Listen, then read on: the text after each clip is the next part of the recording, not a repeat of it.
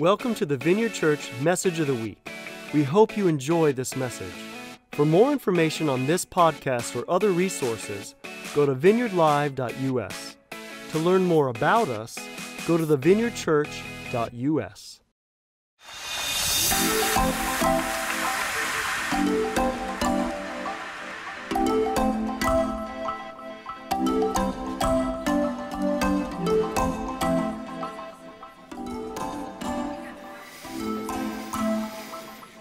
In the winter of 1914, the world was 5 months into the worst war it had ever seen.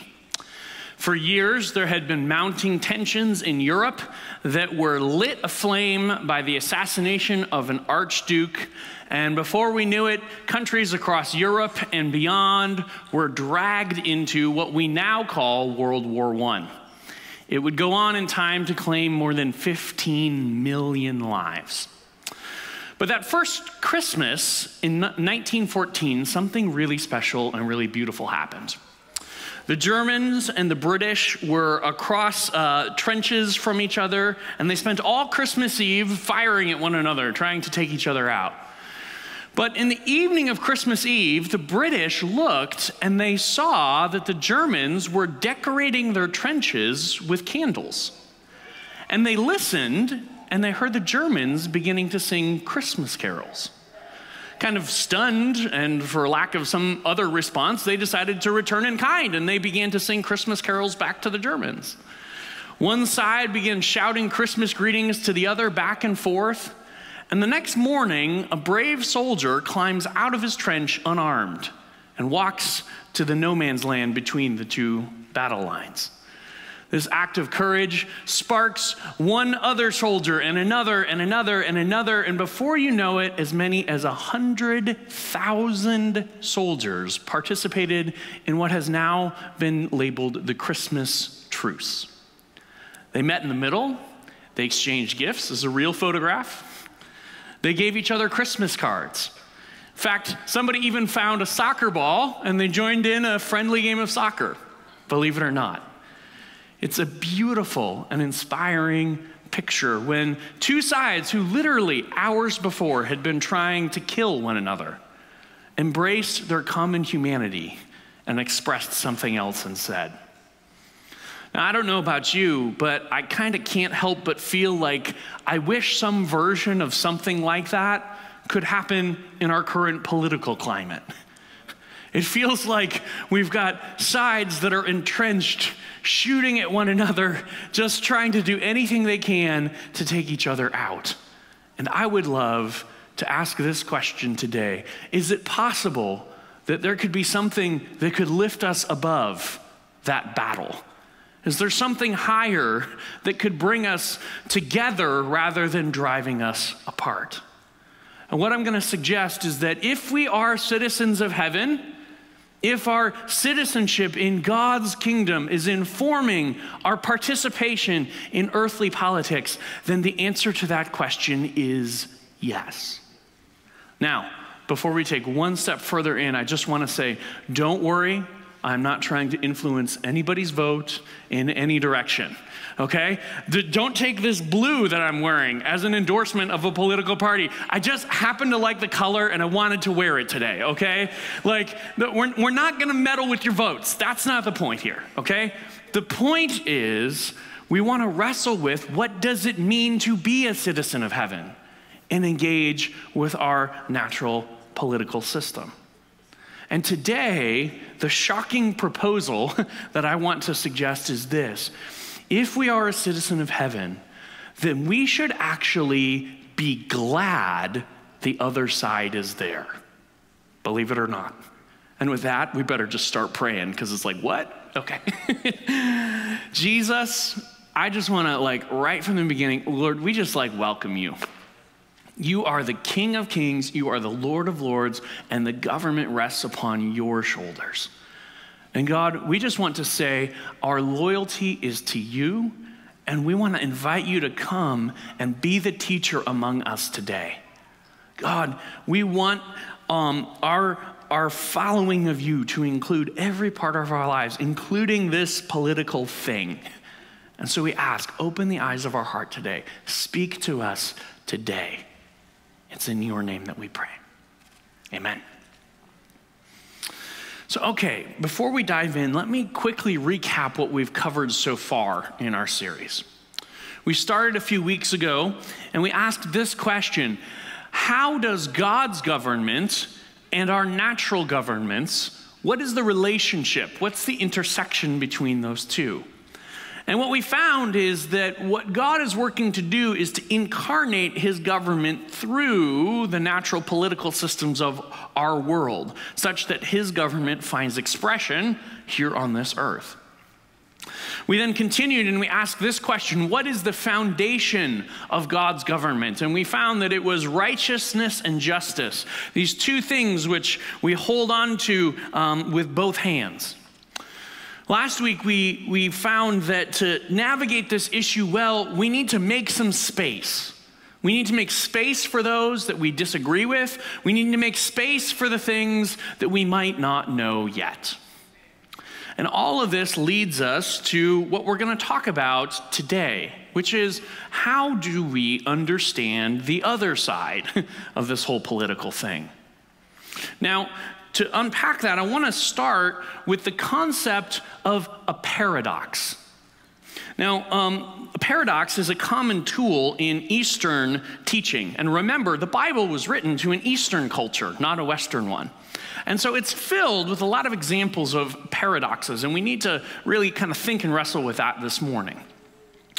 To illustrate that, I want to read Proverbs 26, verses 4 and 5. Here's what they say. Verse 4, answer not a fool according to his folly, lest you be like him yourself. Okay, paraphrase. Somebody's doing something stupid, don't join in.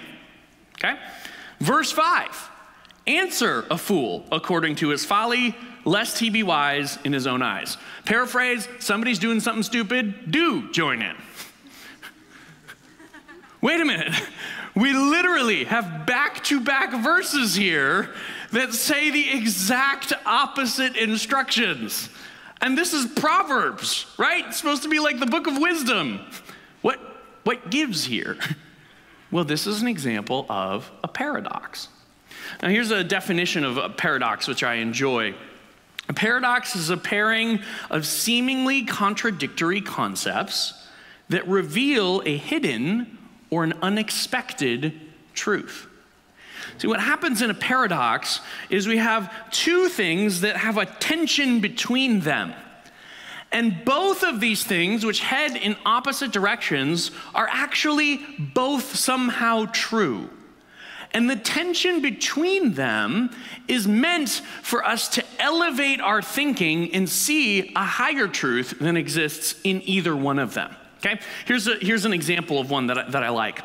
The more you fail, the more likely you are to succeed.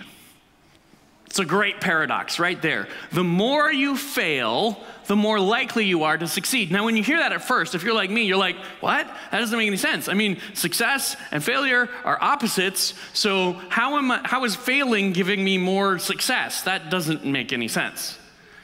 Until you start thinking a little bit deeper on it, and then you realize, well, perhaps it is that to succeed more, I need to make more chances.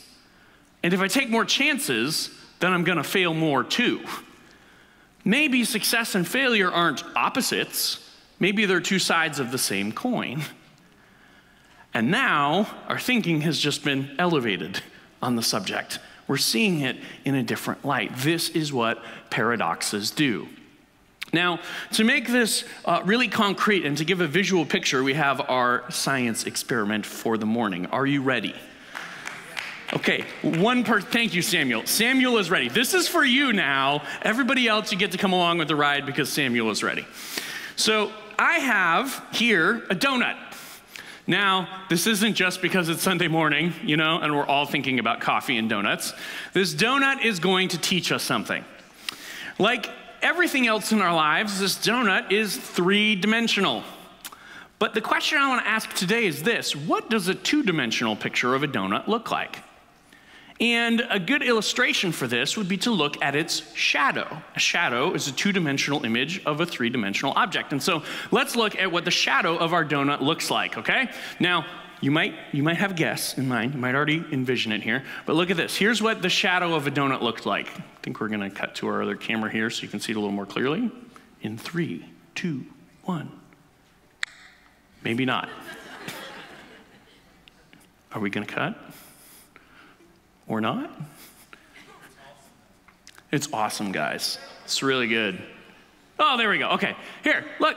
Oh, the shadow of a donut is a circle. How many of you guys thought it was a circle, right? Shadow of a donut is a circle. It's brilliant, right? Except when the shadow of a donut is a rectangle. Wait, except when it's a circle. Except when it's a weird blob. Here's the point. You can't take a three-dimensional donut and cram it into one two-dimensional picture. Sometimes it's a circle, sometimes it's a rectangle, sometimes I'm going to eat a bite, okay? Oh, that's good. That's my favorite kind, by the way. It took me 3 passes through Dunkin' Donuts to figure out how to order the one I wanted without being able to like go in and point. So I'm going to enjoy this moment just for a second.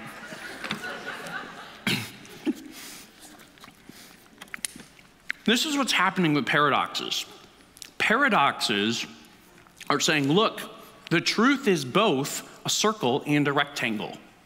And we go, how can the truth be both a circle and a rectangle? And it can be both a circle and a rectangle because it's a donut, not a shadow.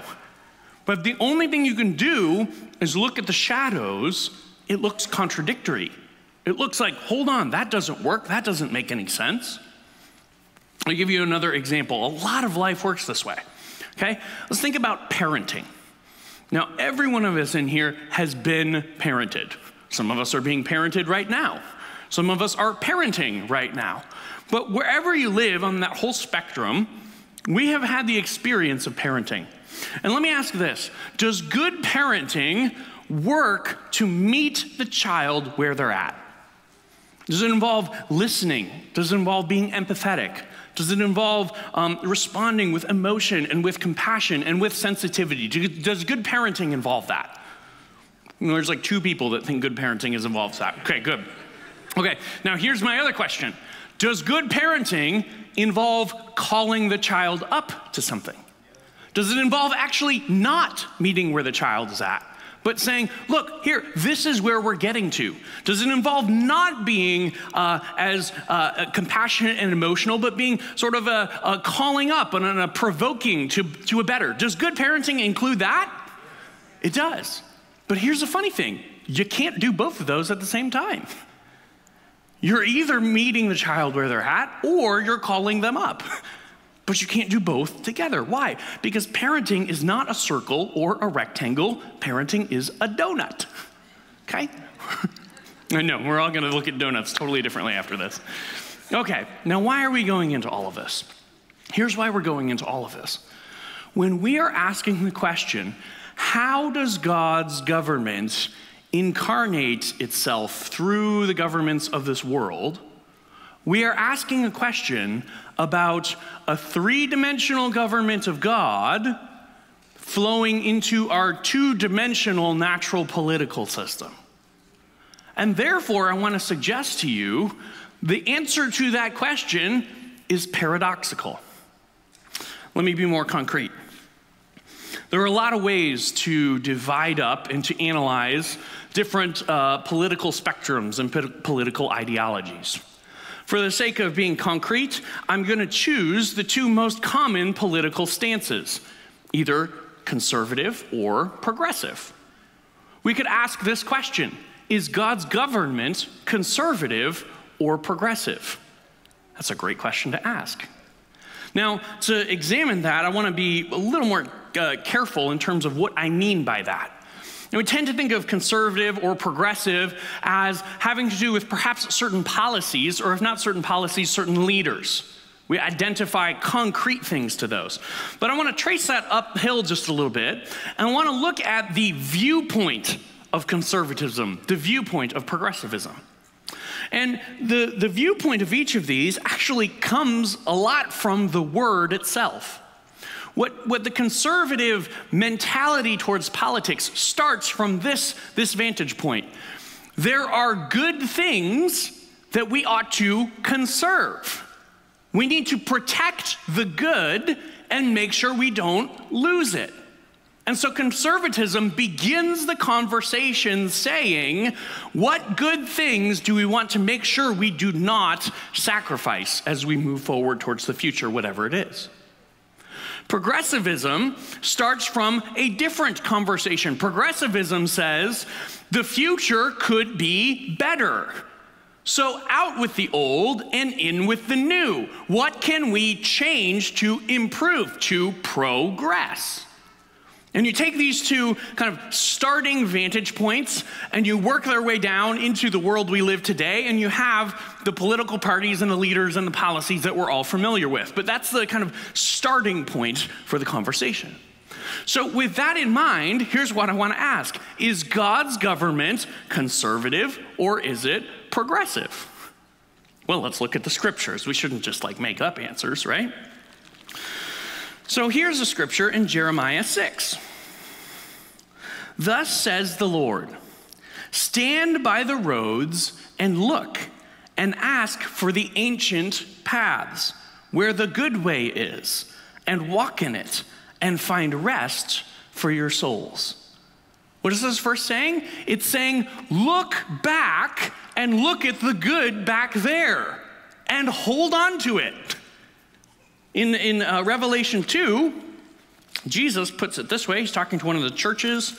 It's that kind of section in the beginning of Revelation where he's got instructions for different churches. He says this, but I have this against you, that you have abandoned the love you had at first. Remember, therefore, from where you have fallen. Repent and do the works you did at first. Go back to the good things that are in your history. Now we can read those things and say, oh, yeah, I knew it. I knew that God's government was conservative. I was totally right.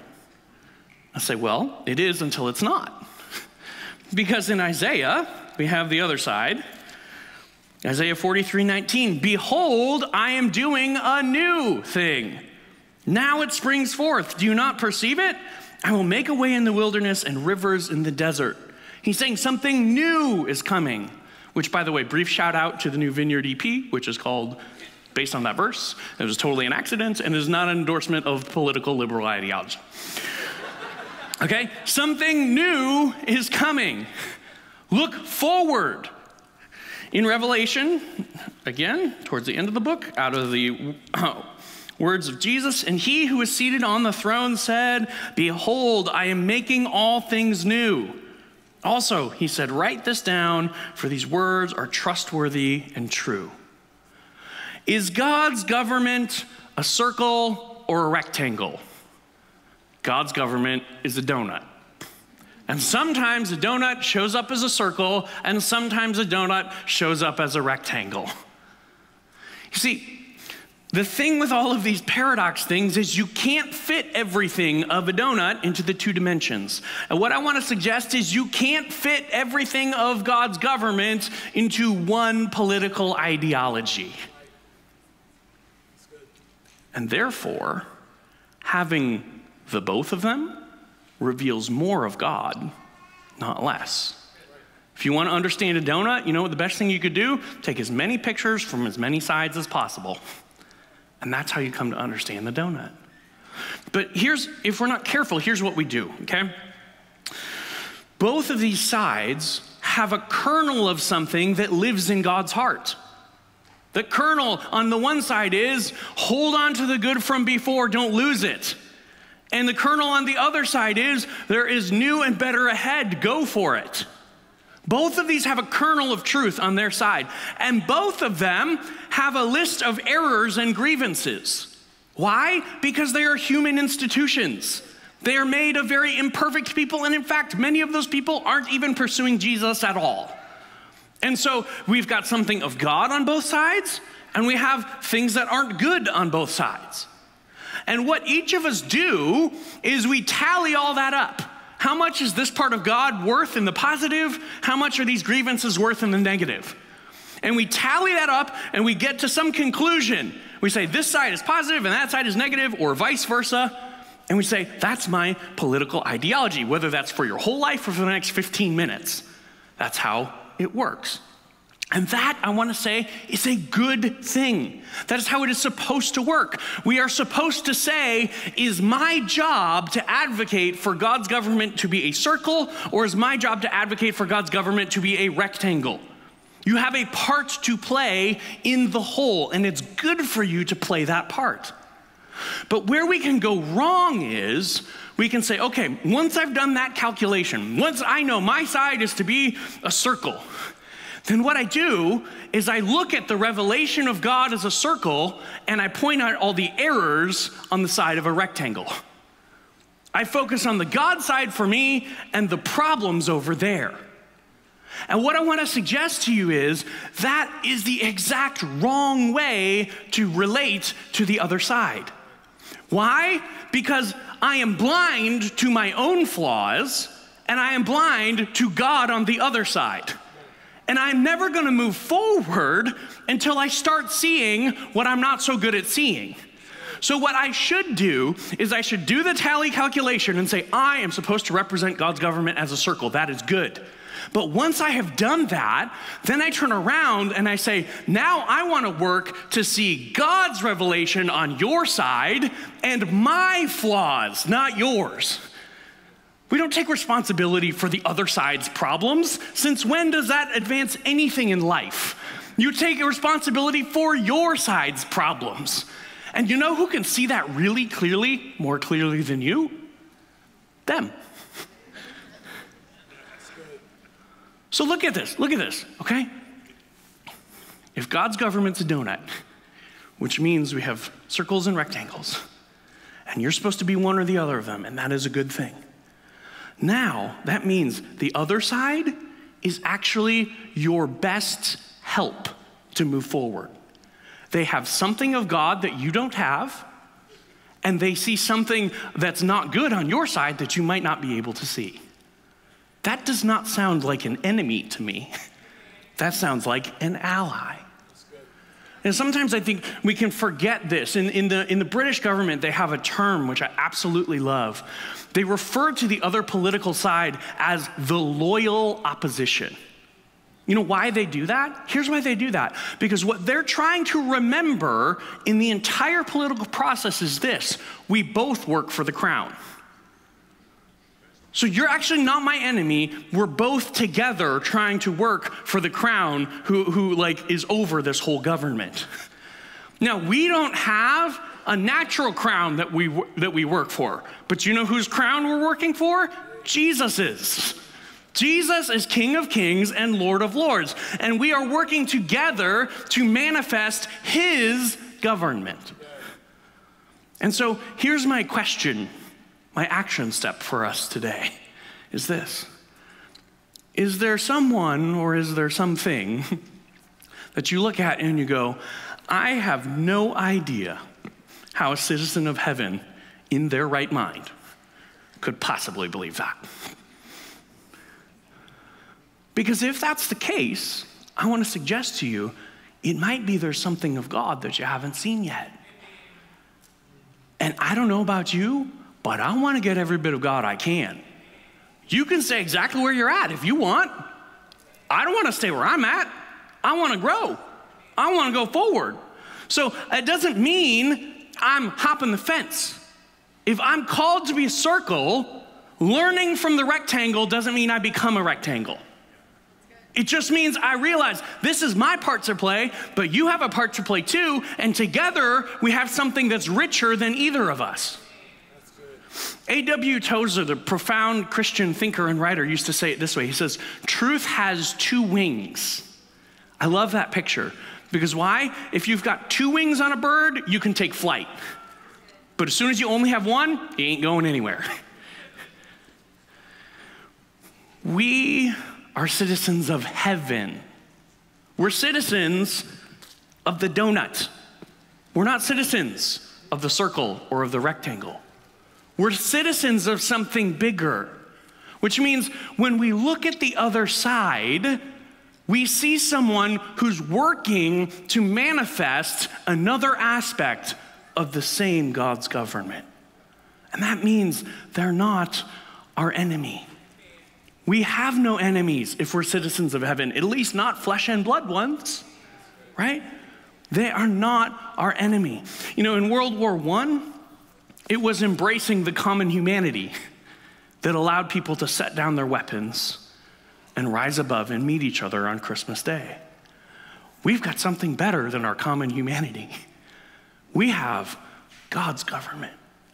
It's God's government that allows us to go beyond and say, you know what? I'm not called to stand over there, but I can see that there's something of God over there too. And so I'm not cheering against you. I'm saying you represent God as much as you can, as well as you can, and I'm going to do the same. And together, we're more than either of us is by ourselves. Jesus, you are good, and we love you. And I thank you, God, that your government is so big and so multidimensional that it transcends our natural political systems. I thank you that there is more of you than any of us can grasp entirely, but that we can work to see more and more and more. And Jesus, I thank you that with all of this, Lord, as much as we get caught up in the shadows, as much as we get caught up in the circle or the rectangle, God, that none of those define your donut, which is bigger than all of them. And God, we say that's where our faith is. It's not in the shadows of conservatism or liberalism, God. Our faith is in your government, which transcends it all. And I thank you, God, that even though right now this time seems rocky and unstable and chaotic and messy, none of that is an indicator that you're losing the donut. It's exactly where it's supposed to be. It is sure in your hands, and you are as much King of Kings and Lord of Lords as you have ever been. And Lord, I thank you for that. Yeah. It is in your name we pray, and it is you who we now turn to worship. In Jesus' name, amen. Thanks for listening to the message today. To experience more powerful messages, go to vineyardlive.us or join our Vineyard Live Plus community to view conferences, trainings, and special teachings.